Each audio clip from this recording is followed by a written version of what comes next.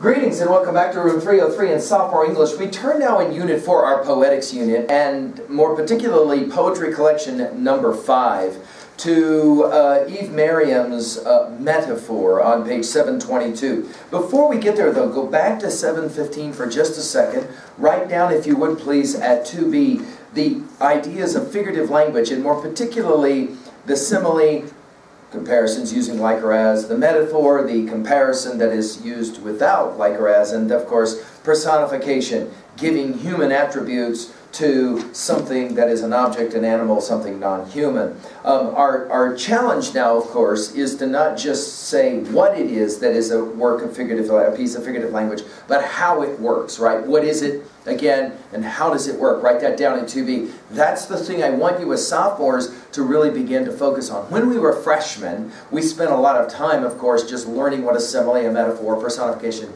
you know, what each one of those is or were.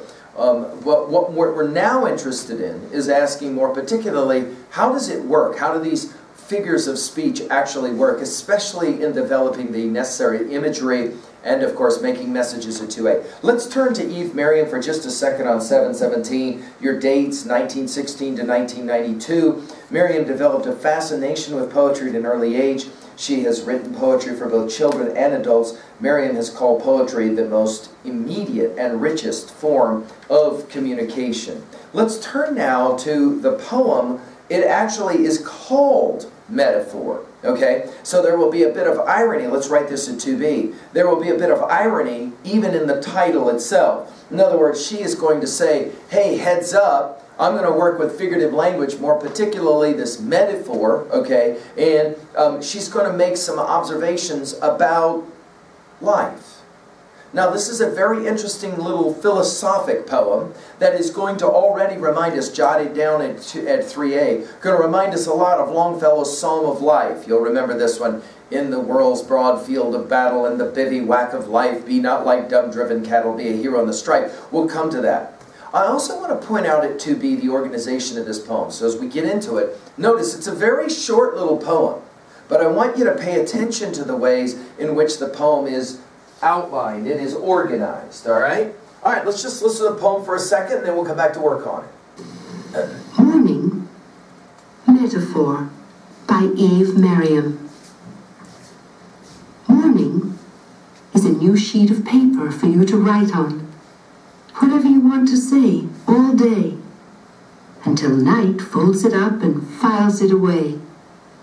The bright words and the dark words are gone until dawn and a new day to write on. Now, this is an interesting little poem because it plays around with the idea, go ahead and write it down at level 1, that each new day for us is what? Well, you would, of course, qualify it as an opportunity. That's what we would write at level 2A. We would say each new day is an opportunity. But notice at level 1, what she says is, morning is a new sheet of paper for you to write on. Now, let's think about the way in which a metaphor like that works. Again, in what ways is a day, a morning, a new sheet of paper for you to write on? How does that even work at all? Well, let's list, obviously, issues of potentiality. The day is, of course, blank paper, and now you have the opportunity to write whatever you want to write on to that sheet of paper, right? That idea that you get to choose. Let's put this in our notes at level 1. This is another one. Really important. You get to decide what you will do with the day that you have. Of course, in the end, then in the evening, notice the personification of night will fold up the sheet of paper, file it away. We can almost think about the source of our dreaming happens through the experiences of our day. And bright words and dark words are gone until dawn, and a new day to write on. That is to say, the cyclical nature of our life as well. Every morning we have a new opportunity. Every day we have the potentiality to write something important. Let's jump to 2A really quickly. What are the major messages of a little poem like this? Well, I would say there's at least three. One of them has to do with this issue of potentiality. You can always potentially make every day a remarkable day. Something important can happen if you wish for it to. I think that's the second major message here. It's the issue of freedom. You're as free as you allow yourself to be. You're as creative as you allow yourself to be. All of us are artists. All of us are writers of the day's events.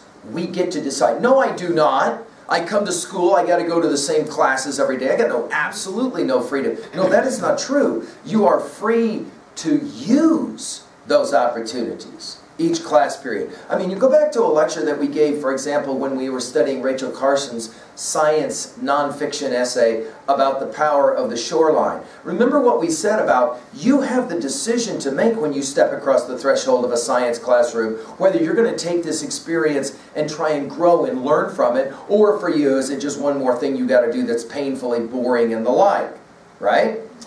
If you'll think about it, a whole lot of the texts we've been studying point to a little poem like this about human freedom. Your ability to be able to decide what you want to do with your life. And of course, we can think about a text like Retke's waking, right? That notion that you wake up to the fact that your life is your life. Let's finish number 3 at 2a. Another major message here is every action has a consequence, a ripple effect, we might say. And because that's the case, we should seek to be as intentional as we can be in our making our decisions. You'll remember that when we were studying Retke's poem, Waking, we quoted those lines from Thoreau's Walden, that notion of a conscious endeavor to try to decide how you will, in fact, be intentional throughout your day. And it matters, not just to you, but of course to the world that you live in and the others around you. Let's think about at 2b how this poem works and the irony of the title metaphor, right? For example, she could have called this poem Morning or New Day or something like that. Instead, she calls it metaphor, telling you that she wants you to recognize she's playing a game, a language game with you of a kind, right? That is to say, hey, have you thought about the fact that your life is kind of, in itself, a metaphor? Your life is blank. Right? Think about this. Your life is blank. Now you get to decide what that blank is that you'll fill it in. For her, she'll say, it's like a sheet of paper that you write on. They may not work for you. So you maybe need another metaphor. Watch this, if you're a gamer. Your life is a game. Now that's a fascinating way to think about it. If you take gaming seriously, the way I know several of you do, when we use the word game, we don't mean insignificant, we mean competition, as in game. Does that make sense what we just said? We just did that poem Glory, right, about competition of sport. Your life is blank. We're just going to come to this here in a moment in 3b. Let's just point out the irony of the use of the word metaphor. In other words, what Merriam is suggesting is, I'm going to call each morning a new sheet of paper that you can write on. But you get to decide what for you is the best working metaphor to talk about your life. I mean, technically, all you're doing the whole time I'm sitting here talking to you is breathing. That's called your life. And then at some point, you're not going to breathe anymore, and that's going to be your death. But notice our stories. We are the stories we tell, we retell. The stories we accept, the stories we reject. Our stories keep reminding us that there's something valuable in your breathing. But it's only valuable, Merriam points out, if you make it that way. If you decide. You have the choice to decide. Now at 3a, I already forecasted that we would be talking about Longfellow's Psalm of Life. Tell me not in mournful numbers, life is but an empty dream, for the soul is dead that slumbers, and things are not what they seem. Life is real, life is earnest, and the grave is not its goal. Dust thou art, to dust returnest, was not spoken of the soul. What is for you the text that teaches you this idea? What is for you the psalm that reminds you that your life has meaning and you get to decide what you do with that life of meaning. What is that song? I've had students that sometimes say, yeah, dude, I don't listen to any songs that say that. You might want to think about the music that you're listening to then. If the music that you're listening to constantly is telling you that your life is of no value and there's no point in this thing called your existence, you may want to think about choosing some other music to go along with or to counterbalance a position like that. No question there's pain and suffering. That's part of the verses that you will write down. But there is, of course, this notion of the cyclical nature of your day and therefore your life. Everything is about rhythms, and to that degree, it makes sense to ask about what you're doing with those rhythms. Finally, let's go to it at 3B. Write these words. Life, or maybe more particularly, my life is. And then draw a blank. What is the metaphor that best works for you? Here it's a sheet of paper that you get to write on. For some students that works. For other students who don't enjoy writing, for example, it doesn't work at all. But for example, if they're gamers, when they write, my life is a game, all of a sudden, they have a different sense of what that metaphor means for them. What is the metaphor for you? My life, for the musicians in the house, my life is a song. My life is a tune. For those of us who, for example, enjoy vehicles, my life is a fill in the vehicle that for you, you most represent your life as. That is to say, all of the beautiful mechanics of a well-oiled engine. What is it for you? What is the metaphor that reminds you that your life has some kind of meaning?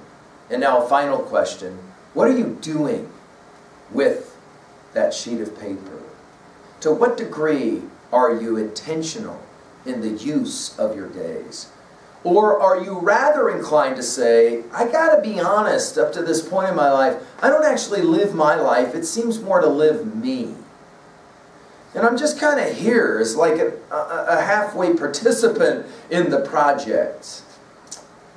You'll maybe remember in a freshman lecture, and then again in your junior year, we'll talk about Walt Whitman. Whitman had a strong argument to make that the powerful play goes on, he says, and you may contribute a verse. That is to say, there is always something that can be done to leave this world a better place, a more awakened place, a more intentional place, a more compassionate place than you found it. The real question is, what are you doing? What did you do yesterday? Put this at 3A. When we are seniors, I'm going to come back to this. This is why I'm reminding you of it now. We're going to study Wordsworth's classic Tintern Abbey. He will talk about what it is that makes greatness. And he calls it this: little, nameless, unremembered acts of kindness and love. What are those acts of kindness and love that you did yesterday, or that were done for you? Merriam's metaphor, just to challenge you a little bit. And notice the brilliance of a little tiny short poem, but the power of that poem.